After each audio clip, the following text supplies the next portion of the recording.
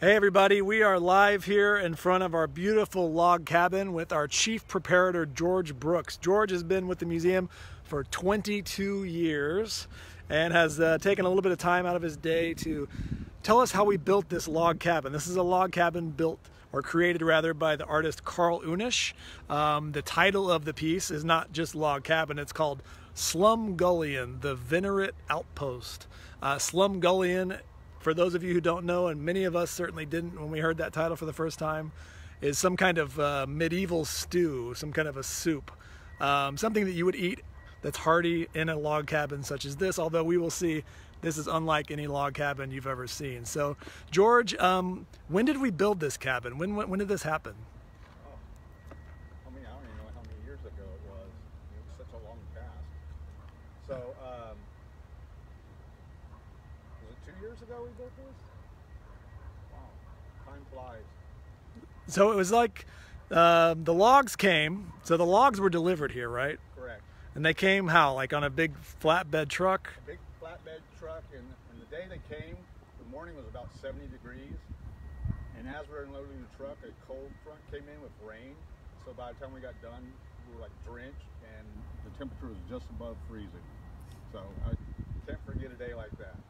So, and we had the logs for quite some time. They kind of sat in the parking lot over there. We were getting prepped to do the building. A lot of prep work had to be done over here in the garden space. So people who may not see, we're across Crow Creek on the back side of the property here.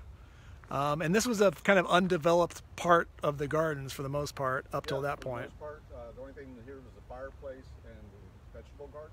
Yeah. And plus a lot of the prep had to do with the foundation. We had to put in footings and columns.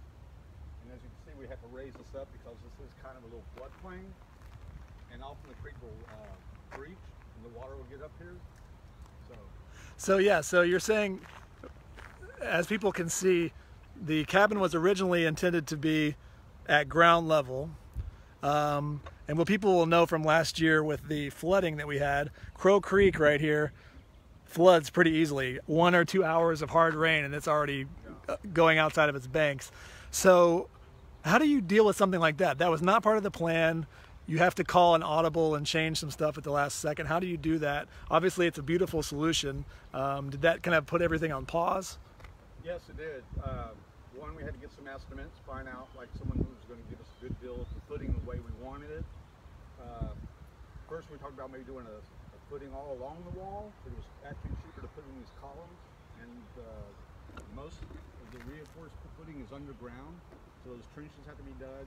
The concrete had to be brought over in front end loaders in the parking lot because obviously the bridge won't hold the weight of a concrete truck. So, and then we had to wait for the stuff to cure before we could start building the cabin. Yeah. So let's talk about the outside for a second. So obviously it's a log cabin. In between each log, what do we have happening here? Well, normally on a log cabin you fill it up with a form of handmade caulking called chinking. So they might stuck straw in there, mud.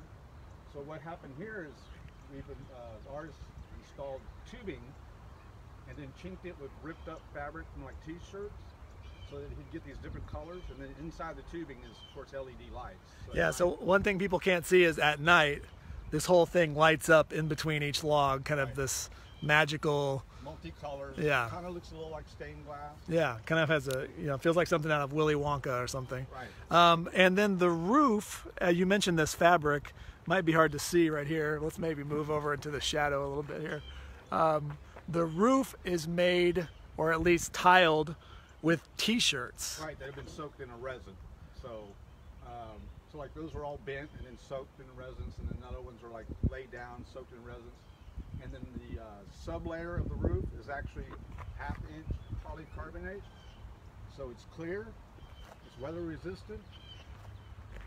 And then you say weather resistant, so we just went through winter and a lot of rain, so is it holding up pretty well? Yeah, I mean the material's made to hold up to, like, I think it doesn't even start melting until 120 degrees and fully melts to close to 300 degrees. It's often used for sunroofs and greenhouses. It's UV resistant.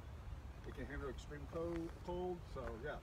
So, okay, so I think it was the summer of 2018, really spring, summer 2018, when this really went into full building mode. Yes, it was very hot. It was a hot summer. What kind of crew did you have? Is it like, 2 people, 5 people? Well, and what were they doing? when we started out, we had maybe 6 or 7 people working here. We had a couple working in the shop prepping the windows and the doors.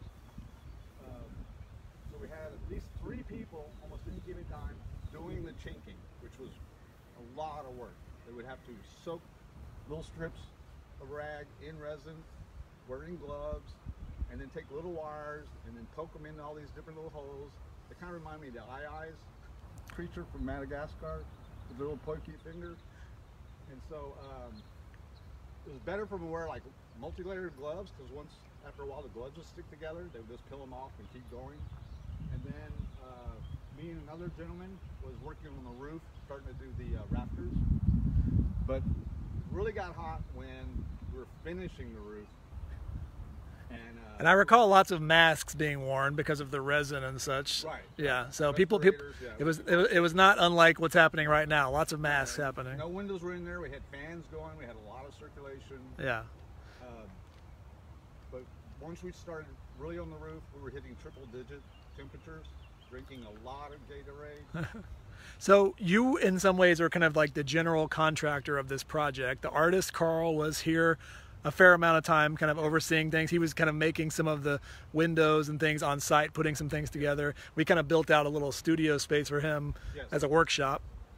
Did you hit any moments where you had to kind of pause? Were there any weather delays, or what were some of the bigger problems that you ran into? The weather was the issue the whole time. Yeah. I mean, even when we finished the final stages, that year we had an earlier freeze, so we were literally working below freezing at the end, working in the hot heat. So, and then speaking of the flood, there was a time where, well, when it rained, sometimes we got rained out, but one time we actually got flooded in. We had to wait an hour for the water to go down so we could get out.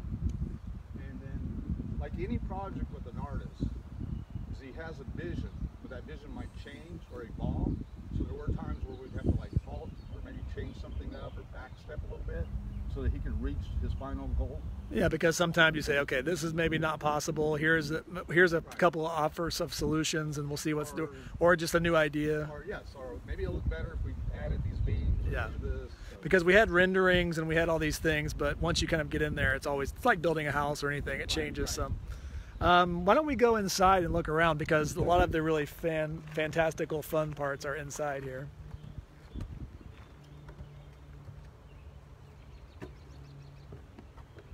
All right, so we're heading inside. One of the things you notice immediately is this ceiling, which is filled with tons of these little lanterns, each one having a little kind of flickering LED light inside of it. These were made from old bottles and whiskey bottles and Coca-Cola bottles. You can kind of see things, milk bottles.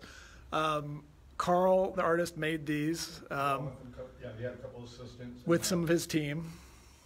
And then you got these windows, right? So the windows are great. The windows are all stained glass. Most of the things that are inside the windows, in terms of like impressed in there or melted into the windows, were things we gathered locally from doing a call. The windows came kind of at the very last part, obviously, because you wanted to protect them and not have them be around doing that. How did you guys always know what windows were going in which spaces?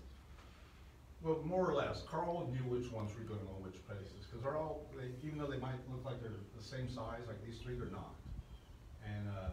And then he had certain, if you look at them, each have kind of a theme going with them. So well, this one's all clear glass, like trays and dishes and candy. There's, you know. Right, so the bottles are pouring out. Yeah. And they're functional windows. We had to frame them in. We had to make them actually do open. So this window actually opens, yeah. Right, but we got locks on all of them. Yeah. Now I will say this too. This is a high-tech cabin. We have AC and heat. We have security cameras for people, you know, not acting up in here. We have Wi-Fi, all that. Yes. But one thing you don't really see much of is kind of wires and technology everywhere. And I know that that was one of the things they wanted to keep hidden. So you guys kind of came up with a fun solution. You want to show us a little bit of a now we will say this is not for people to do themselves. Right. See, that's an issue we're having right now is you can see the books are getting kind of torn from people pulling on the books all the time. So we'll have to have people promise. If you're watching out there, you have to promise never to attempt to do this because it's not meant to that. But we're going to show you a trick since you're at home. So behind these books are all kind of cut in half, right? Right, and they're filled with wood. Some of them are, some of them aren't. And so when you open this, ta-da, what's in there? The LED transformers, the electricity for the building. We have a first aid kit. This is where we put the padlocks when the cabin's open. Now I know that at one point, Karl, the artist, made a little compartment there that at one point was supposed to always have a bottle of bourbon in it. Well, maybe not always, but when he comes. Yeah, maybe that's the thing. When he comes to visit, we always make sure there's a bottle of bourbon in there for him. So that really, and actually people may not be able to hear this, but there's a certain hum and kind of the sound of electronics happening there that is masked by closing that door, so you don't have to kind of have that interfere with your experience here. So yeah, was this a difficult task trying to get everything put together in here? It was because we started adding more outlets, and then plus we had run all the power, and then the Wi-Fi. So it all fits, as you can see. But yeah. The power comes in from underneath and runs basically up and over to power the lights and to give us power for events. Yeah. Well, okay, so we'll close that up. And you guys, like I said, remember, no one's supposed to be playing with that. So you got a special treat seeing that today. But that's not the only book thing we have in here. So as we go into this next room, one of the things that's really mind-blowing is an entire fireplace made completely out of books. So I'll kind of have you go around there. These books were all donated locally also, so we did a call on social media and said, if you have old books you'd like to contribute to this project, you can do that. How did this thing get built? This is mostly Karl and one other person. I mean, Karl did most of it. The other person just basically helped. We had to drag the bandsaw down here and bring it here, and so he tried a few test stacks in the studio, so he just ended up figuring out how to get them all to match. He would have to match books the same thickness.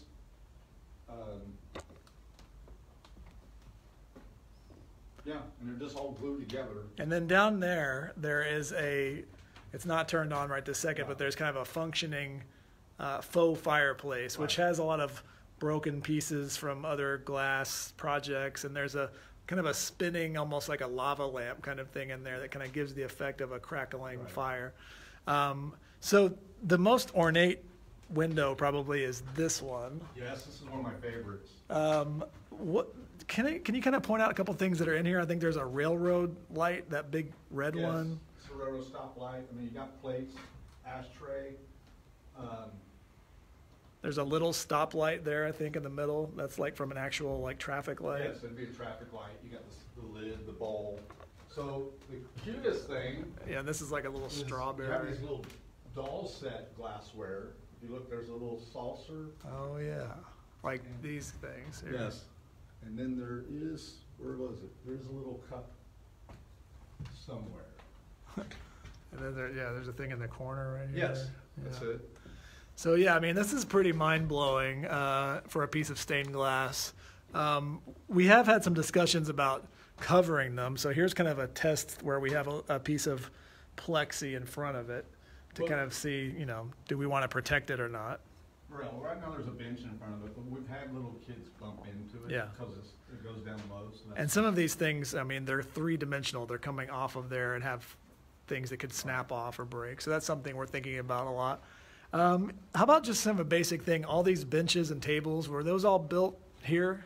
No, actually, Karl had them built. I believe the gentleman was Amish, and this is supposed to be sassafras wood. So someone in the Amish community made these tables? Correct. Yeah. That's great. When you got done with this project, after that long, hot summer, and we finally opened it in the fall of 2018, I believe. You know, what was that like? Was this probably one of the bigger undertakings you've done in your 22 years here? Yeah, it took about 9 months to do this from the time that the logs arrived until we finished. We finished like shortly after festival started. And we were working, a lot of times we were working 12 hours plus a day, every day of the week for months straight. So, and then also we had our other jobs to do, like take down Museum Confidential, which is a big task. Yeah, so that, I mean, you know, because most people may not know this. I'll ask you a couple questions. Your job is called Chief Preparator. That's not a term people maybe hear often. No. That means you're kind of building everything that goes there. You're framing the things. Kind of tell us what are your duties as a Chief Preparator? So the reason for the word preparator is because I prepare exhibits. So I'm an art handler, but also have to do anything to do with art. I have to deal with it. So if we're shipping art out on loan, I might have to build a crate, but I have to box it up. When we do an exhibit like Museum Confidential, we had a lot of build out. We had to actually build that giant bookcase, the motel lobby. Some shows we had to build a lot of pedestals. If you remember Native Fashion Now, that was just yeah. So people may not realize when a show comes from somewhere else, even the art is coming, but like the infrastructure and architecture of the show, oftentimes, if not most times, is built here. Correct. And that's one of the biggest labor components of the show. Now, we haven't built a ton of off-site structures outside here in the garden like this. So yeah, how did you kind of find that balance between, you know, what you had to do in the museum versus kind of finishing this project? Well, we would just have to try and time it to where, okay, I need these people up there, so we're going to work on this. And so this project is like almost any other project of a living artist, is I'm just supposed to work with them to help them achieve their goal. I think Karl is watching right now, so well, I'll just throw this out while we're talking. Karl, if you have any questions for George, or you something I forgot to ask, please shoot us a question. I'd love to hear what you think. So yeah, I mean, have you gotten a chance to work with an artist for as closely in your time here as you got to do with Karl on this project? As closely, yes, but not for that length of time. So yeah. So what about maintenance? You know, this thing's been here and finished for a year and a half. Has it been, you know, hard to kind of make sure things are kind of staying, you know, so far, you know, leaks? Like, I'll just talk about some of the things you kind of have to deal with weather and things changing. Yes, so far we've had to change out one of the power strips. We had one go bad. And of course, we have to check the light bulbs. We've got light bulbs that have to be changed out. But other than that, every now and then I have to do something with one of the floorboards because a nail might work its way out. Yeah. So. One of the things we'll kind of go out here is we wanted to make sure that we had an accessible access to this. So one of the things, I don't know if, remind me, was this built after, like, when you were finished with this structure, or was it all happening at the same time? This is a full accessibility ramp for anyone with needs or wheelchair access needs. You built this whole thing on here, which, you know, maybe doesn't seem real complicated, but this is a pretty large piece of add-on.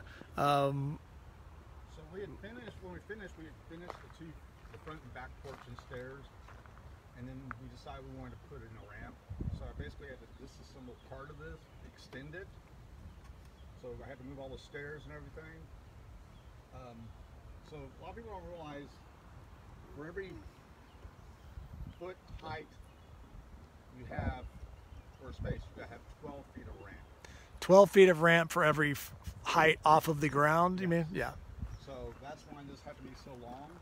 And plus, once you reach a certain distance, so many feet, you have to have a landing. The landing has to be a minimum of like 5 feet by 5 feet, so this wheelchair can turn around. Yeah, so ramp, flat space, more ramp down. Right, yeah. So if we just built it straight out, it would have gone like 28 feet, you know. Right. And that would have changed the whole aesthetic.